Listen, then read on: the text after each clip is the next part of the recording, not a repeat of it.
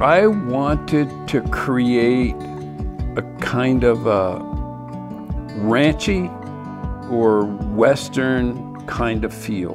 Ranchy and Western is kind of in my blood for about 4 generations now and progressing. And so it's a multi-generational Haddock thing. And I wanted our place to reflect that.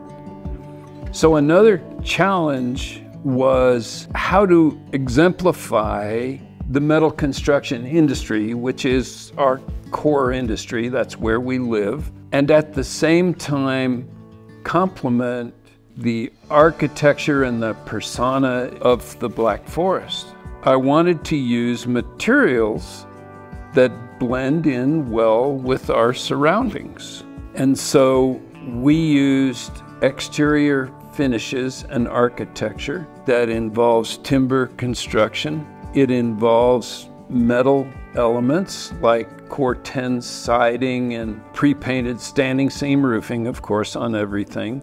And it also natural stone, stucco finishes in certain places. These are building elements which are actually very typical in Black Forest. And we just kind of magnified them in this facility. We wanted it to look home-like, but somewhat also industrial, so all our customer base can identify with it, and we can ourselves. Above all, I wanted it to reflect to our staff, our neighbors, our customers, our channel partners, and all our visitors our real personality as a company and the way we do business and our business ethos and style and persona. And that was a really, really key thing to me and so important. But the most special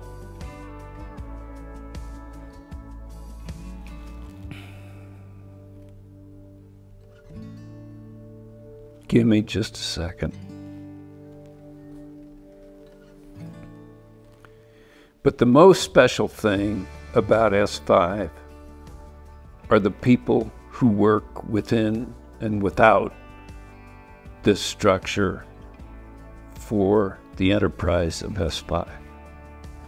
There are so many people who have contributed selflessly to the building of this enterprise that I can't claim credit for that other than maybe bringing them all together. But it's truly a team of dedicated people here in Colorado and at our Texas manufacturing facility that have built a name and a reputation for this company that doesn't belong to me alone. It belongs to all of us.